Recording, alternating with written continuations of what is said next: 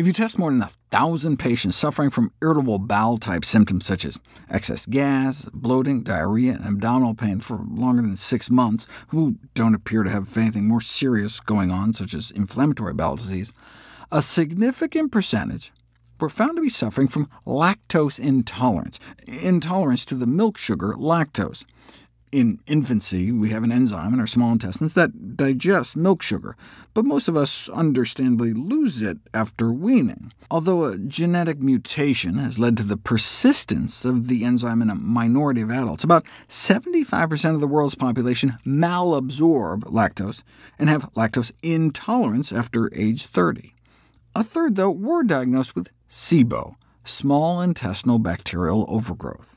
The evidence for SIBO and IBS symptoms is shrouded in controversy, predominantly because of the fact that the breath tests used in clinical practice to diagnose SIBO are not valid, as I explored in the last video. And it's not even clear what the implications are of having more versus less bacteria growing in your small intestine, since the number don't seem to correlate with symptoms. It turns out it's not the number, but the type.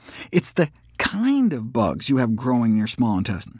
So it's small intestinal microbial dysbiosis, not overgrowth in general, but the wrong kind of growth that appears to underlie symptoms associated with functional gastrointestinal disorders like irritable bowel syndrome. How can you prevent this from happening? Well, the symptoms appear to be correlated to a significant drop in the number of Prevotella species. Remember them? Prevotella are healthy fiber feeders, suggestive of a higher fiber intake in healthy individuals, while the bugs found more in symptomatic patients ate sugar, which may reflect a higher dietary intake of sugars. Yes, but correlation doesn't mean causation. To prove cause and effect, you have to put it to the test, which is exactly what they did.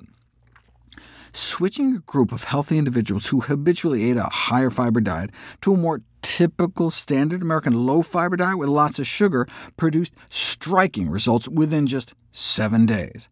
First, 80% developed new gastrointestinal symptoms out of the blue, such as bloating and abdominal pain, that resolved on resumption of their more healthful, habitual, higher-fiber diet. And the diet-related changes in the small intestinal microbiome were predictive of symptoms and linked to an alteration in intestinal permeability. In other words, they developed a leaky gut within 7 days. And while some went from SIBO positive to SIBO negative, or SIBO negative to SIBO positive, it didn't matter, since the number of bacteria growing didn't correlate with symptoms. It was the type of bacteria growing.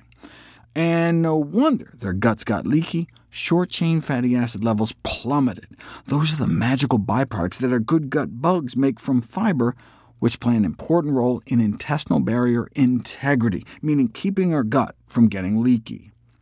So while we don't have sound data that something like a low FODMAP diet has any benefit for SIBO symptom patients, there have been more than a dozen randomized controlled trials putting fiber to the test, and overall, there was a significant improvement in symptoms among those randomized to increase their fiber intake.